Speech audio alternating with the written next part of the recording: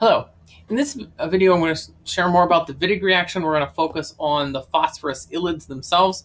In the last video, I talked about the mechanism, sort of an overview of this Wittig reaction, where an aldehyde or ketone, and I used acetone as my example, reacts with this thing on the arrow, which is a phosphorus ylide, in a reaction that exchanges the oxygen with the carbon group on the phosphorus. These phosphorus ylides are nucleophilic at carbon, and they have two different resonance contributors. I actually have a fondness for the charge-separated resonance contributor, but both of them are fine. And in this video, we're going to talk about how they can be synthesized. So the synthesis of a phosphorus ylide. Let's do a generic. Let's do a specific phosphorus ylide. Let's say that we were interested in producing this phosphorus ylide. It has 1, 2, 3 carbon atoms on it. Right? So this synthesis starts from a compound that has those 3 carbons and a leaving group like a chlorine or bromine or something. And then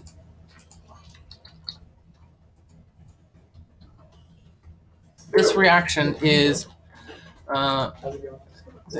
this compound is reacted with triphenylphosphine, though other phosphines, but triphenylphosphine tends to be a phosphine of choice. Phosphines are the phosphorus analog of amines, so it's just a phosphorus with 3 hydrocarbon groups on them. And this turns out to be an SN2 reaction. That means it has sort of all of the limitations and strengths and limitations of the SN2 reaction. And we're not quite there yet, because initially we've only displaced the chlorine. It's still hanging out around there somewhere. And the phosphorus has a positive charge, and we don't have the negative charge. We don't have the nucleophilic center on the carbon. The next step is to use a base, and the base deprotonates this hydrogen next to the phosphorus to form the ylide. And there are a number of bases that are used. These are generally really strong bases. In my experience, I did a lot of like potassium tert-butoxide as a base. This works out pretty well for some ylide, for the formation of some ylides. Other kinds of ylides, butyllithium, NH2 minus type bases. Most alkoxides are not particularly strong enough, though tert-butoxide works for some. All right. So here we go. Generally, this intermediate compound is what's something called a phosphonium salt. These are often stable, and so they can be stored or even sometimes purchased. The ylide is often not stable, and so needs to be generated in situ, and that in situ phrase means that in the site of the reaction. It needs to be generated right where we need it. Because it starts off with an SN2 reaction, generally primary halides are going to be your best bet here. Secondary could be made to work on tertiary or a non-starter. I do want to share just sort of one other kind of interesting example.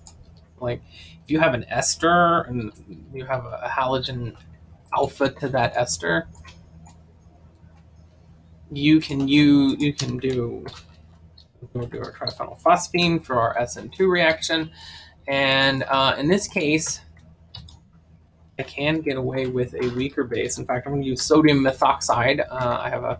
Because that's the alkoxy group here. I have a variety of reasons to want to use that. And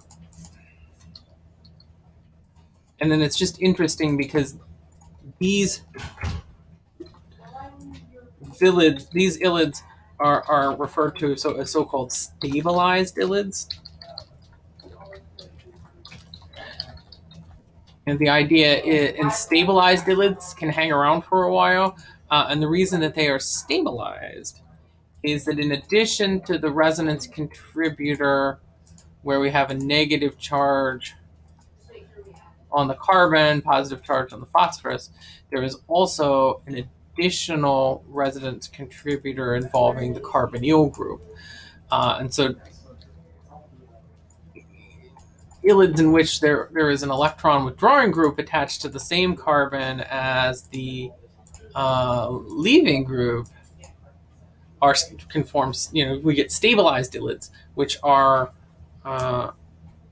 can have an impact on the success of the reaction. So you can actually have a wide range of functional groups in the ylide. In the next video, I'm going to share examples of how to synthesize specific alkenes, and so choosing which part of the alkene is the ylide and which part is the comes from the carbonyl compound. Thanks for watching.